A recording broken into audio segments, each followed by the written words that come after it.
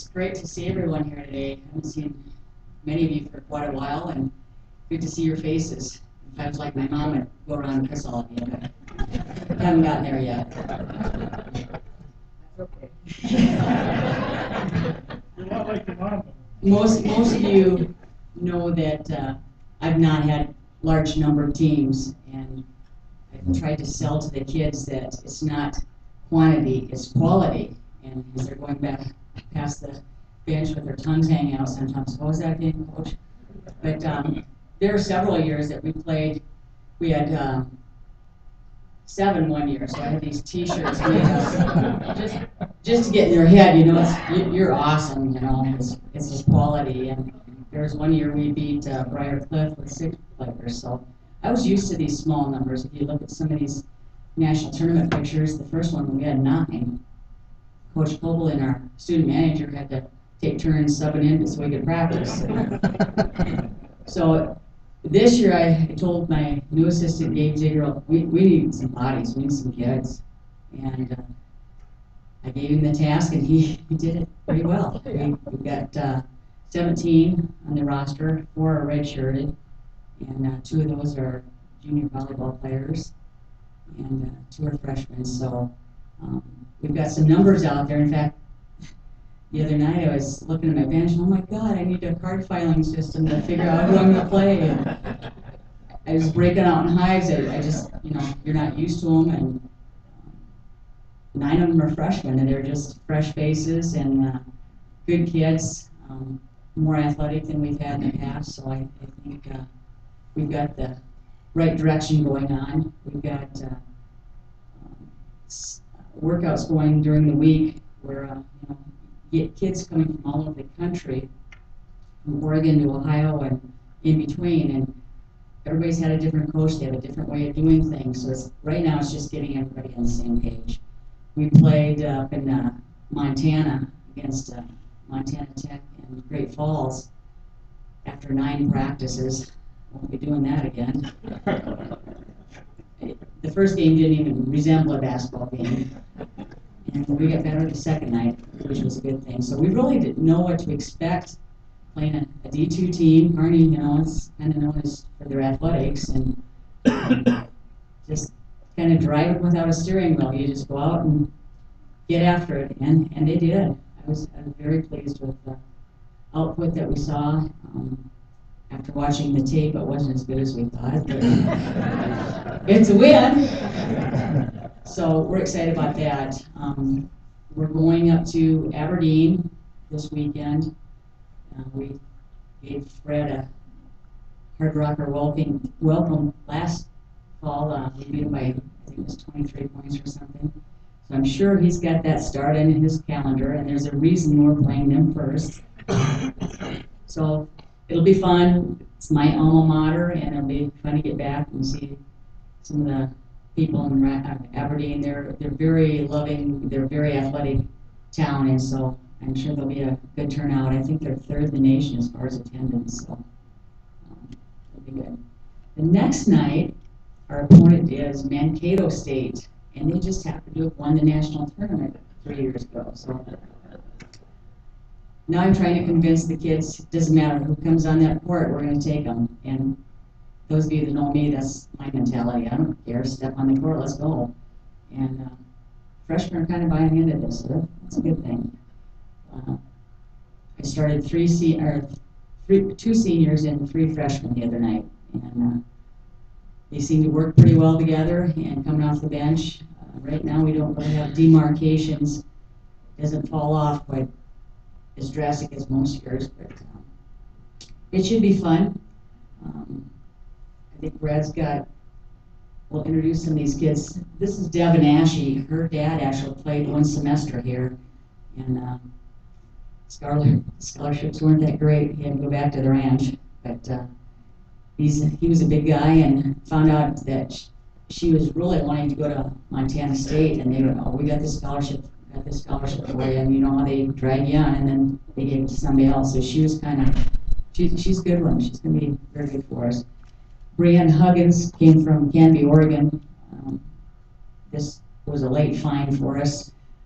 I've been trying to tap into Washington, Oregon, because I thought we were going to be in that conference, but as it turns out, I guess they don't want to see it. But we're trying yet. Anyway, I found her, and she's a nice addition, just very athletic.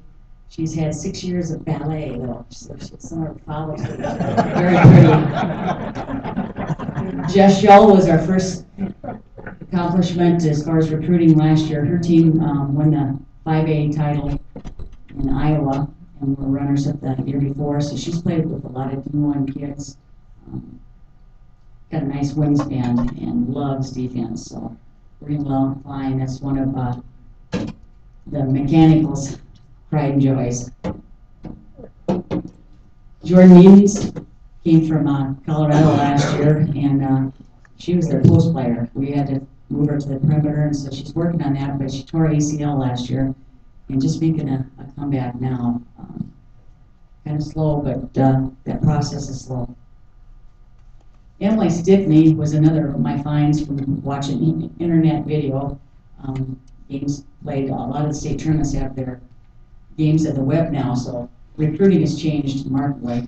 And she also had a desire to run cross country, so she's doing that, and we redshirted her this year because we learned so much of our set plays and our offense, defense in the month of October, so she missed a little bit of running. And, great kid, just phenomenal kid. All these kids are very, very bright, and we don't talk too much about academics because Dave and I are afraid to go that route, but they're good kids. This is one of our seniors, Katie Strandholm, just got engaged, so she's on cloud 9, and she's ready to have a good year. She works very, very hard, slight in frame, and great attitude. She's in getting the extra shots in, and got the fiance working on our scout team, so we got 2 for 1 there. Karina Russell's another mechanical engineering. She's out of a team that got runners up at the state at the 5A down in Nebraska, so she's got some great history behind her and played on teams with D1 players. She's got celiac disease, and 2 nights ago, before our big game, she had to have Doritos. And of course, that kind of sent her into a tailspin. But she'll get better. She's a feisty little thing, and she's got a great shot. We'd like to play her more than 2 guard, but she's going to handle, I think, backup point guard right now. Lexi Long, she's a little spark plug, isn't she? She's adept at both hands. She scored over 2,000 points in her high school career, and just a super kid. You tell her what to do, and it's done. And you know, if she's a couple inches taller, we wouldn't have had her. But Gabe, with his networking over in Minnesota, we got her, and we're very pleased to have her. Alex Mater played year and took off. She decided she wanted to be an engineer. Well, then she came back. She wanted to be an engineer, and she is trying to get on the same page now. Very aggressive defensively, and would help us a lot. But she was sitting out the other night. She's got some tendonitis in her patella, and so we're trying to get that calmed down so she can play some games up here. But she works it very hard defensively. Those of you that are South Dakota people might know of the Shoneman twins. We've got Kelsey and Kayla out of Aberdeen. They've got nice athletic frames.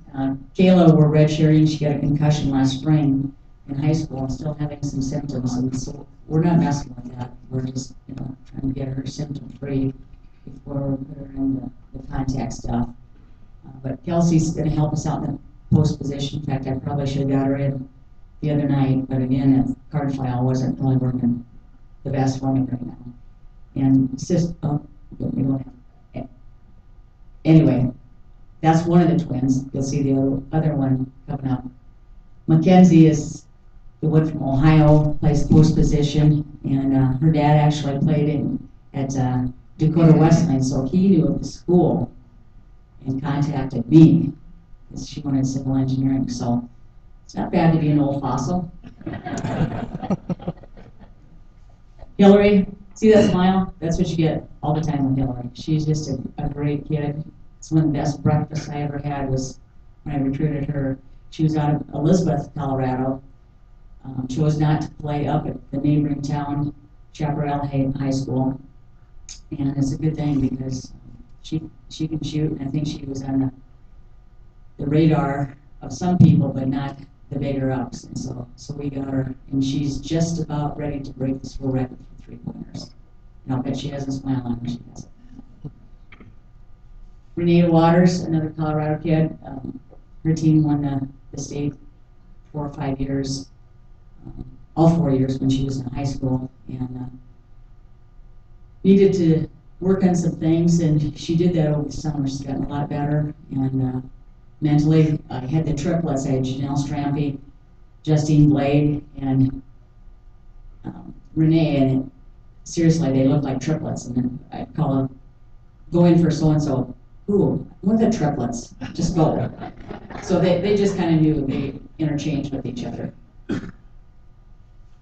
Olivia, I think you'll see a lot of Olivia. She's very well-built, very strong lady. Believe it or not, she's very adept at shooting the three, and we had hopes of playing her outside, but she's so good inside, good rebounder, can feel her way around the lane. She's going to do well for us. She was our leading scorer the other night. After not playing for a week, she hyperextended her knee, and so now there's a reason we have 17 now. Look at that smile. Yeah, she's a beauty queen. She's just finishing up the volleyball, and she's so athletic. She was a big part in our defensive scheme last year. So we will miss her out in the court, but she'll be there with that smile. There's the other twin, Kayla. She's the one with concussion. Great stroke. She's going to be a good shooter for us. We get a little more speed to her shot, get her butt down so she's ready to shoot. She'll be good. Justine, I think you know Justine. Very good volleyball and basketball. And we'll miss her out there in the court, that long body and adept at being able to shoot. But they're good big sisters, so they're going to be there for the little ones and bang them around in practice. So, and that's it. Those are my kids. I think you'll really like them. And again, we can do the adoptive rocker thing. You can just have them to your house occasionally for a meal. That's about it. Give them a pat on the back, which is, those out-of-state kids, that'd be good. Okay, thank you very much.